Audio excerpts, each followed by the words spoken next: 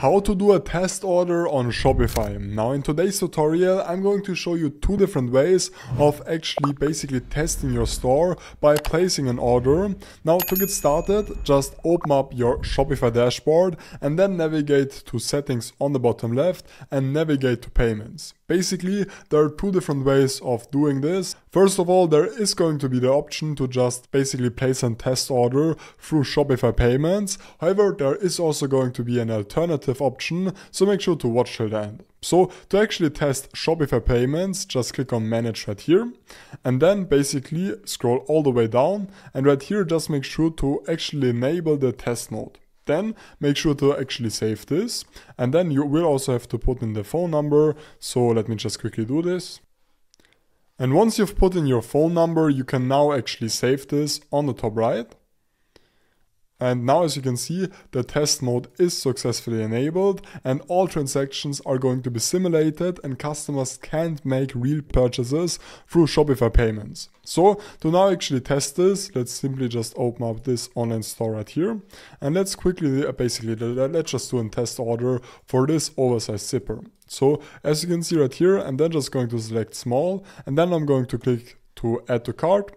And then just going to click on view card, and now we actually, I'm just going to delete this other one, and now we actually do have this card right here. I'm going to check out, then just put in the random information for your order, and right here on the payment you do actually want to select credit card, and this is where it actually gets a little bit complicated. So basically with Shopify payments you can simulate a successful transaction by using these info right here. So first of all, name on card, as you can see right here, you can just put in whatever you want. In my case, I'm just going to leave this at Elias Krause. And then as for the expiry date, enter any date. So I'm just going to put in, I don't know, 12/29. And then as for the security code, we can put in any security code.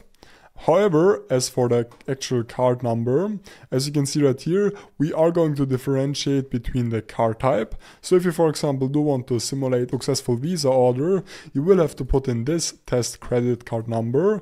If you're going to want to do MasterCard, you will have to actually copy this and so on. So in my case, I'm just going to copy this MasterCard credit number, and then I'm going to paste it onto this right here. And now we can actually click on Pay Now.